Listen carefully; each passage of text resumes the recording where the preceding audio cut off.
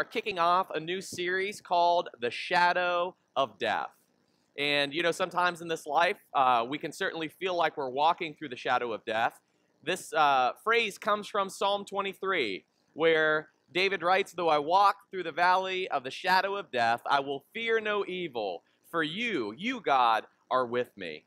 And life can certainly feel like a shadow of death. Sometimes I feel like I'm dying because I'm so exhausted all the time. But good news, I feel pretty good this morning because my kids are with Pop Pop down in Winchester, Virginia. Yes, praise the Lord, and it's been great. Yesterday, Angel and I, we drove to Frederick to meet her father, who our kids call Pop Pop. It's funny, Knox, even though he's just a little over a year, he knows who his Pop Pop is, and he goes, "Papa." And when he hears him on the phone, he'll come over and say his name. It's pretty cool. And anyway, so we dropped off the kids in the morning, and then we came back to get ready for the wedding, and we went to the wedding, and we had great plans of going on a date night. And so we were just going to have fun the entire day, go out to eat. So we went to the Cheesecake Factory, and we, yes, love the Cheesecake Factory. We shared a salad, and then afterwards, we went home and didn't really realize how fast the day was going. So by the time we got home, we said, you know what, we'll lay down for a little bit, and then we'll go out and we'll go to a movie, and we'll just have a great evening. So we brought home the piece of cheesecake that Angel got at the Cheesecake Factory, and so we got our jammies on, feeling pretty comfortable, and she brings the cheesecake, and I'm laying in bed, and she's sitting there eating it, and we're just talking, and she's able, to eat the piece of cheesecake, and she has a few bites left over. So we're like, well, you know what? Let's just nap for a little bit, because what other thing do you do as parents other than nap when your kids aren't away? We fell asleep for 5 hours. Angel, when we woke up, we both woke up at the same time. Angel goes, I'm like, I didn't even wake up. She goes, I only woke up long enough to eat the rest of my cheesecake, and then I went right back to sleep. And had been sitting there. She only had 2 bites to go. But that's how tired we were. We got home, we put on our jammies, we laid in bed, we did the big S word, which is our favorite thing to do, sleep as parents. So anyways, feel pretty good today. I got rested up. So we woke up, and we were going to watch a movie, and then for some reason Comcast just wasn't working, and so I'm like, let's just go to sleep. And so we ended up going back to sleep. But man, sometimes life, it really can run you down. Over the last couple weeks, we've been looking at the armor of God, and we've been talking about how Satan is our enemy. But God has given us tools to fight back against our enemy. And so he's equipped us with the armor of God, and he is scheming against us. He's lying in wait. He's plotting. He's looking for ways to destroy us, but he will not succeed. We not only have the victory in Christ, but we have the armor of God. But we really never ask ourselves this question: why does Satan scheme against us? Why does Satan attack us after all? Is it just because he wants to make us miserable? Is it because he doesn't like you as a person? He's like, I really don't like you. I think I'm going to try to see you fail. The ultimate reason why Satan wants to attack us is because he wants to alienate and cut us off from a loving relationship with our Heavenly Father. That is his number one objective. If he has a military under his control, he's got one objective: to cut you off from Jesus, to rob you of the assurance that you have and the relationship that you have and the love that you have through the victory of Jesus Christ. And so he truly is our enemy. But if we do love God, if we are not cut off from his grace, if we are assured of our salvation, we get to unlock the keys to living a life that we've never expressed or felt before. It is a life filled with joy. It is a life filled with truth. It is a life filled with ultimate happiness and ultimate purpose. And so if you are a child of God and you are assured of your salvation and you do rest under the assurance of God's love for you, you can defeat Satan and his schemes against us. And so as a person who loves God and loves people, we get to feel this idea that regardless of our performance, our looks, regardless of our insecurities or our accomplishments or our social status or any other metric that we use to drive our self-worth is swallowed up in the love of God and who he is and what he has done for us. And so Satan wants to cut you off because he doesn't want you to experience true freedom. Tim Keller wrote this: Satan doesn't control us with the fang marks of the flesh, but with the lies of the heart. God doesn't love you. You can't win this battle anyways. You're just a failure. You'll never measure up. You aren't really saved. And if you are really saved, God isn't happy about doing it because that's how bad of a person that you are. But Satan is our enemy, number one. But we do have another enemy, and that enemy is called death. You know, we're all familiar with villains. I think probably one of the greatest villains that I've ever read about or seen, you know, in like the fantasy world is definitely Thanos. Thanos is like the embodiment of a villain. He seeks mass chaos and destruction, even though he wants order. He thought that he could just eliminate half of the universe's population, and that would bring order and true happiness and peace. I mean, the guy was really a sick maniac. But we do know all different kinds of villains. Bane, the Joker, Lord Voldemort. I mean, we even have real-life villains that we've experienced, right? I mean, people like Mao, Stalin, Hitler. And these people are the embodiment of evil, and they seek our destruction. And that is the picture that the Bible has for our other enemy, being death. Death is our enemy, and he is the worst villain at all. You know, when we look at our culture and the villain of death, there's a lot of confusion about death. Our culture is somewhat obsessed with death. I mean, movies, video games, articles online, board games, the fantasy world. I mean, really, there are a lot of things that revolve around death. The majority of our teenagers are growing up playing video games and saturating their minds with not just killing people, but killing them over and over and over again in multiple different ways. There are some things that are so really corrupt. I mean, there are video games where you can just be a sniper and you travel around the city and you just kill people for fun. We watch Netflix series and TV series that are obsessed with this idea of death. And this is how messed up our culture is. Our culture says there's life on Mars because they find bacteria, but yet they look at a person in the womb and they call it nothing more than a clump of cells, and that's not life. That is a major distortion of facts and reality. That's how twisted we are with death. We spend billions and billions of dollars killing things and people. Some of these things we eat, like cows and chickens and things of that nature. But then there are other things like wars, sometimes senseless wars. And we also do spend a lot of money trying to prevent death because we don't like it and we don't want it. And it seems so unnatural. And that's because it is. Simply put, death is an event. It is the loss of life. If we look at death as a state, death is the absence of life. So when someone dies, they are separated from life. When we speak of computers that die, right, that means the motherboard has crashed, it has lost life, it's dead. When we talk about a person that has died, their soul, their spirit has left their body. And so when we understand this idea of death, the Bible actually has a lot to say about death, and it references death in 3 different ways, okay? And that's what I want to talk to you about this morning. We are walking through the valley of the shadow of death, and I think that symbolism really talks about the sufferings that we experience on this earth, but I definitely think that includes the suffering and the enemy of death. The Bible says that there are 3 kinds of death. The first one is spiritual. This is where the sinner is dead to God. Paul talks about this in Ephesians chapter 2. He says, you are dead, walking in your trespasses and in your sins. You're like a zombie. You're alive, but you're spiritually dead. He says the same thing in Colossians chapter 2. Then we've got physical death. This is when the Bible says the soul or the spirit leaves the body. And so James says in James 2:26, the body without the spirit or without the soul is dead. And then thirdly, the most fearful one is eternal death. This is where the body and the soul exist in a state of separation from God. And the New Testament writers have tried to give a picture of what this eternal separation with God really looks like. Matthew, for instance, chapter 10, verse 28, Jesus says, don't fear the person who can kill the body. Fear the one who can destroy the body and soul in hell. And so it has this idea of destruction. The book of Revelation in chapter 20 and 21, it really gives this powerful imagery of what eternal death looks like. It pictures it as a lake of burning fire.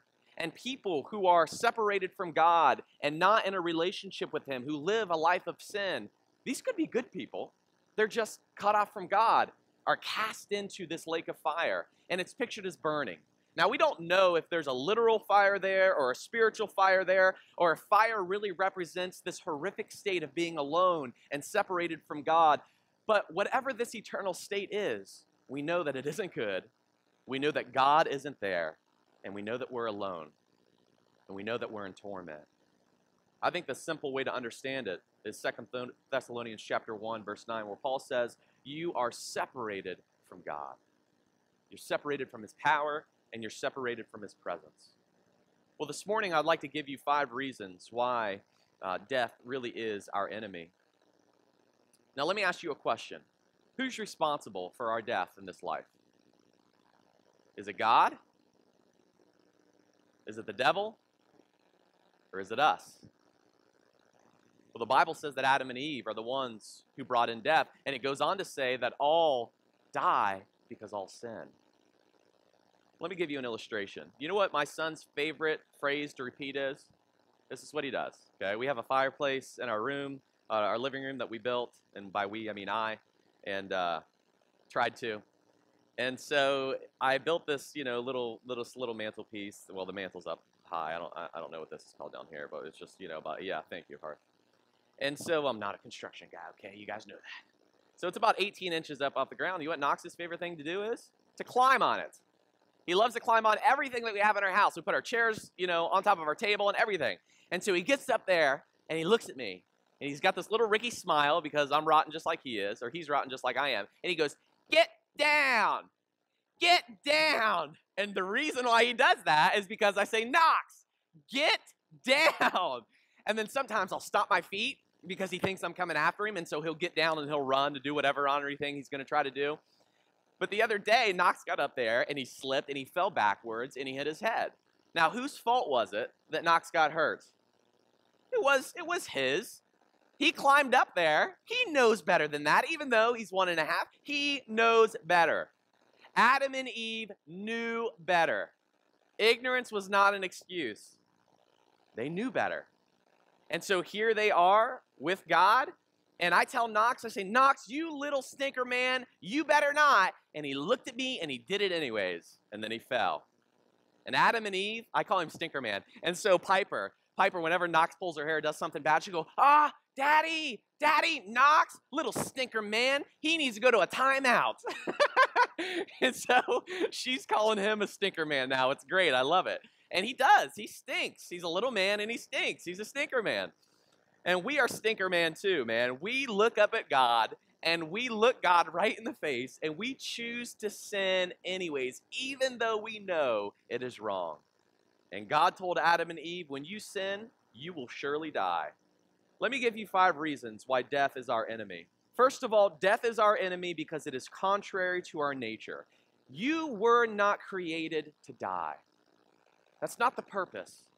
That's not what you were created for. You were created to live, not die. Let me read to you Genesis chapter 2, verses 7 through 9. It says, the Lord God formed man out of the dust of the ground and breathed the breath of life into his nostrils, and the man became a living being. And the Lord God planted a garden in Eden, and in the east where he placed the man he had formed. And out of the ground the Lord God gave to grow every tree that is pleasing to the eye and good for food. And in the middle of the garden were the tree of life and the tree of knowledge of good and evil. God put Adam and Eve in a place to live, not to die. They had this tree of life. And contrary to evolutionary theory, human beings were never intended. It was not their purpose to suffer and to die the way that we experience today. And you know, there is no such thing as dying from natural causes. How did that person die? Natural causes. Death is the most unnatural thing that we could ever experience because that is not our purpose or our intention. Death is our enemy because it's not natural. The second reason why death is our enemy is because it is a result of sin. Human race dies because of Adam and Eve's sin. That's something that we inherit from Adam and Eve. In Genesis 2:17, God said this, you must not eat from the tree of the knowledge of good and evil, for in that day that you eat it, you will surely die. And so here we have that fulfillment. We die, ultimately, because of Adam and Eve's sin. It's what we've inherited. Romans puts it like this, therefore, just as sin entered the world through one man and death through sin, so death was passed to all men. Why? Because all men sin. Now, a lot of people use this verse to say that sin passed on to all men. That's not what the Bible teaches. There is no such thing as inherited sin. And even if that doctrine were true, let's just even say the doctrine of original sin was true, the whole point of Romans chapter 5 is to teach that we have original grace. That because Jesus died on the cross for our sins, he not only dealt with the consequences of Adam and Eve's sin, but he can potentially deal with your own consequences from your own sin. His sacrifice, his death was greater than Adam's. It was not just equal to Adam's, it was greater than Adam's. The whole point of Romans 5 is victory through Christ because of his death. But death is our enemy because it is a result of sin. Paul put it like this in 1 Corinthians 15, in Adam all die. We die. It comes from our own sin. Number 3, death is our enemy because it reigns as a foreign king who has usurped power over the entire earth. Nobody likes an invading king, right? Imagine somebody coming into your home and saying, this is my home now. These things are my things. I'm going to tell you what to do and where you're going to go. Death is pictured as this king that imposes his will on the entire earth. It's this powerful metaphor to show how powerful death really is. You know, when Paul goes on to talk about death in Romans chapter 5, he uses this word that literally means to reign as king. And so here's what he says. Death reigned as king from Adam to Moses. He even goes on to say, death has reigned as king even over little children who have not sinned, because we have inherited Adam's death. He says, by the transgression of the one, death reigned as a king through the one. And so death is this powerful, imposing force. I don't know about you, but I don't like people messing with my stuff. Right, really? Am I the only person that's like, hey, come on in, do whatever you want? No, mind your own business. Don't touch my stuff. Don't mess with my stuff. Don't tell me where I can go and what I can do, right? I'm the king of my castle. This is my home, not yours. And that's how we should view our life.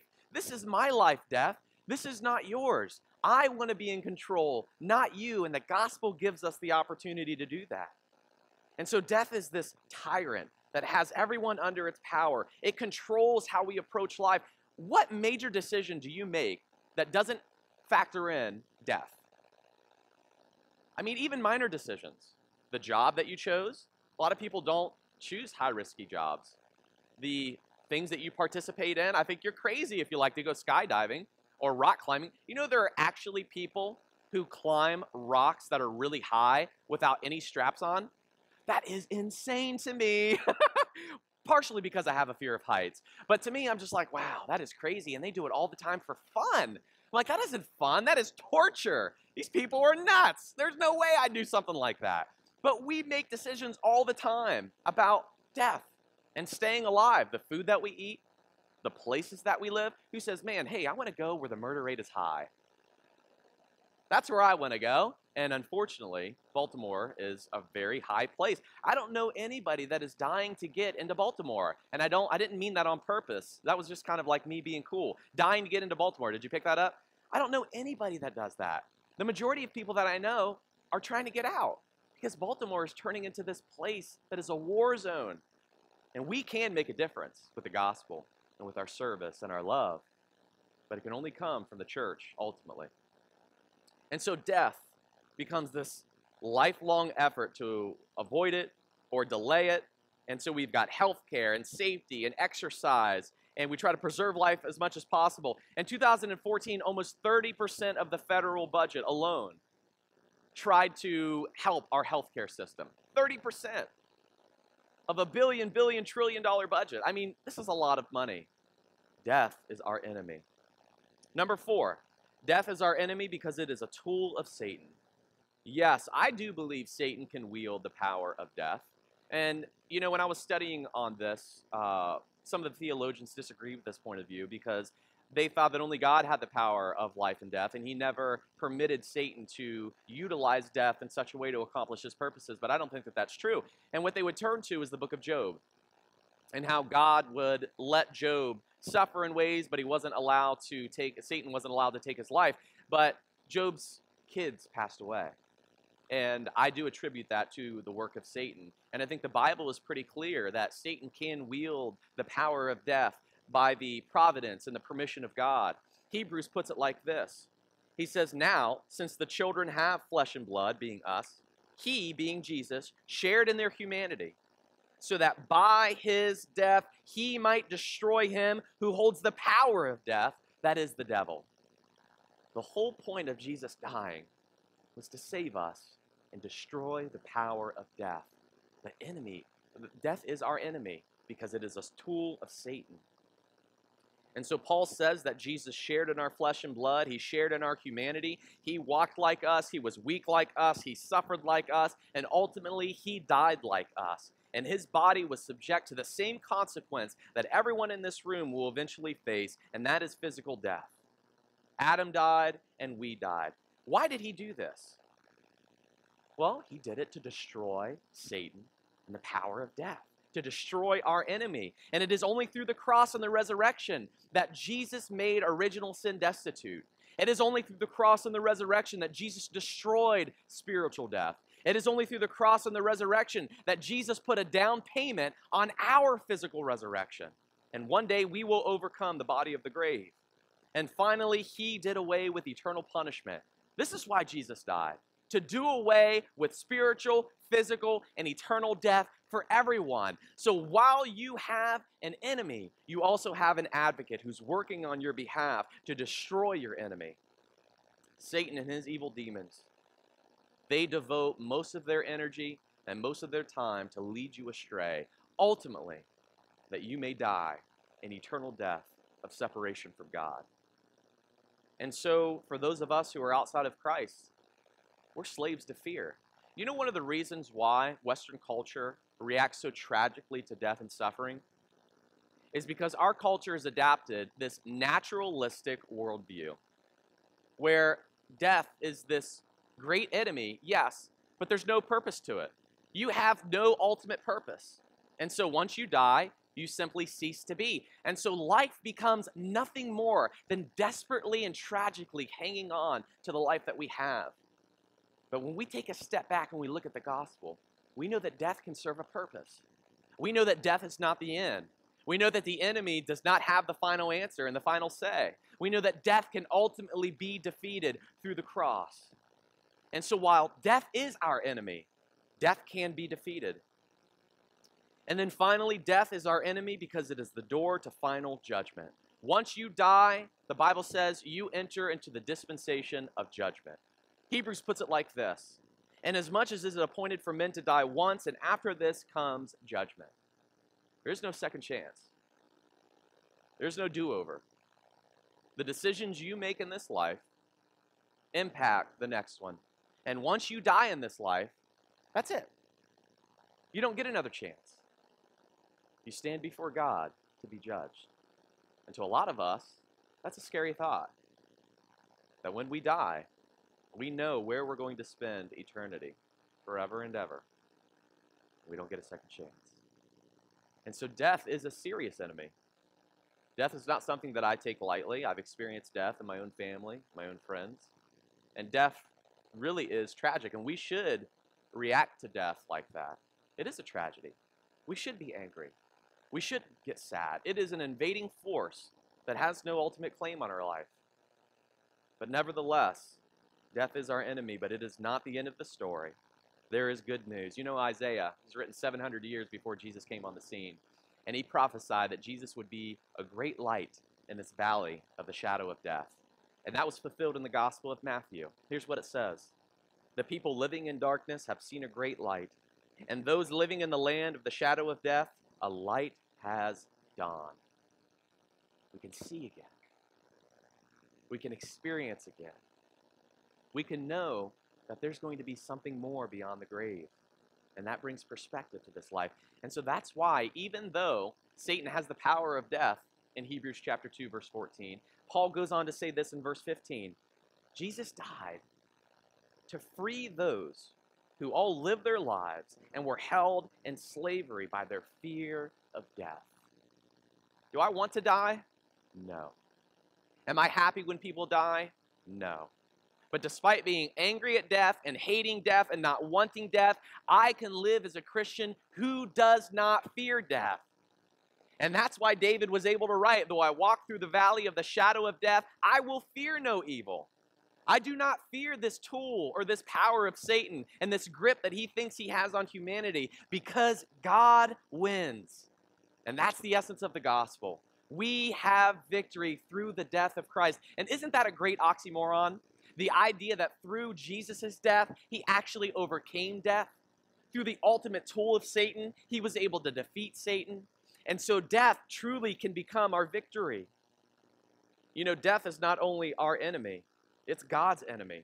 God hates death just like we do. And it was not God's intention to impose the death penalty upon humanity. But while imposing it, God was orchestrating a plan to ultimately defeat it, to ultimately undo it, to overcome it. And so this is why God became a man in the person of Jesus. If death is the ultimate villain, Jesus is the ultimate superhero. And he confronted death, and he conquered death, and he overcame it. And this is why he was born, and this is why he died. And so here's the bottom line. Jesus has defeated the enemy, death, and he has the victory. And there are some of you who have experienced death and are traumatized by it, and rightfully so in a lot of ways. There are some of you who will experience death, either yourself or your own family. And who knows, maybe the good Lord will come back, and instead of dying, we'll be changed. That's what I hope for. But we do have victory. And so that's why Paul wrote in 2 Timothy 1:10, now has been manifested through the appearing of our Lord and Savior Jesus Christ, who abolished death and brought life and immortality to light through the gospel. We can live again. Death is not the final answer. It is through the gospel that we can finally see what life is all about and what's worth living for. And so in talking about these three things called death, the first one that I want to talk about is this. If you are a Christian, spiritual death has been and is being defeated in you. You're not a dead zombie walking around. You are spiritually alive. This is what the Bible says. It says, even when we were dead in our trespasses and sins, Jesus made us alive together with Christ. And it is by grace you have been saved. We can live again through Jesus right now. We can lay on our deathbeds and be more alive than we ever were without the Lord Jesus Christ. Colossians chapter 2, verses 12 through 13 says this, when we are buried with Christ in baptism, he says, having been buried with Christ in baptism, in which you were also raised through him, through faith in the power of the working God, who raised Jesus, him from the dead, and you, speaking to us, who were dead in your trespasses and the uncircumcision of your flesh, God made alive together with him, having forgiven all of us of our trespasses. He's saying when you were baptized into Christ, when you obeyed the gospel, you were made alive with Jesus. You're not dead anymore. You're alive. How do you know if you're alive? You know, some of us get baptized and we're just wet. There's no repentance. There's no confession. There's no belief. I mean, babies who are baptized, it's really of no consequence. There's nothing that takes place. Babies are innocent. They're pure. They inherit Adam's death, yes, but not his sin. But how do we know as Christians if we are alive? How do we know if we have conquered death? Well, here's what John has to say about that. We know that we have passed out of death to life because we love the brethren. Whoever does not love abides in death. Whose side are you on this morning? Are you on the enemy side or are you on God's side? And you can answer that question by answering this one. Are you loving your brothers and sisters in the Lord? Do you love the brethren? Remember, love is a verb. It's an action. It's a choice. It's not an emotional feeling. And you could look at me and say, Rick, really don't like you, but I'm going to choose to love you. You can do that. The gospel gives you that permission. Do you love people? Do you love the brethren? Are you alive through the light of the gospel? We not only have the victory over spiritual death, but through Christ, we have the victory over eternal death, that is condemnation to hell. It's already been defeated for you. That's why Paul said in Romans chapter 5, verse 9, we have been justified by his blood. How much more shall we be saved by him from the wrath of God? In other words, you stand before God and God looks at you and he says, not guilty. You are not guilty for your sins. I have forgiven you. And if God has done that, he is going to save you from his wrath of eternal hell in the end. And that is good news. It is something that you can claim and own right now. through obeying the gospel. And so in the climax of this whole section, he says in Romans 8:1, therefore there is no condemnation for those who are in Christ Jesus. You can stand before God right now and not have to fear death, because eternal death is not something that you have to face. But it's your choice. You get to choose whether or not you will defeat death. And so there is no penalty for you. And then finally, what about physical death? Unfortunately, we do still die physically. Does that mean that death wins after all? No. Death does not win. Even if you're not a Christian, you're going to have a resurrected body. Some will resurrect for eternal condemnation. Others will resurrect for eternal life. And that decision is up to you. But there is good news in this. We will get a new body. We'll get to live again. We're not going to be floating up in heaven. You're like, hey man, let's go over to this cloud. Let's fly. We are going to live. We're going to work and enjoy it. I know that's weird to think about, but you're actually going to enjoy the work that you do. The food that you will taste will be amazing. The fellowship that you have will be incredible. The inventions that will take place in the next life are going to be out of this world. Get it? See what I did there? Y'all didn't laugh at that, man. You make me feel like a loser when you don't laugh at my jokes. Paul said this in 1 Corinthians. He said, behold, I tell you a great mystery. We shall not all sleep, but we shall all be changed in a moment, in the twinkling of an eye at the last trumpet. For the trumpet will sound, and the dead will be raised imperishable, and we shall all be changed. For this perishable body must put on the imperishable, and this mortal body must put on immortality. We are going to be changed, and it is going to be, oh, a glorious day. A new life, free of disease, free of death, free of suffering, free of evil. An eternal state of happiness, and God's presence will be with us on this new earth in our resurrected body. The book of Revelation provides the imagery like this. He will wipe away every tear from their eyes, and death shall be no more. No more death. And neither shall be there mourning or crying or pain anymore, for the former things have passed away.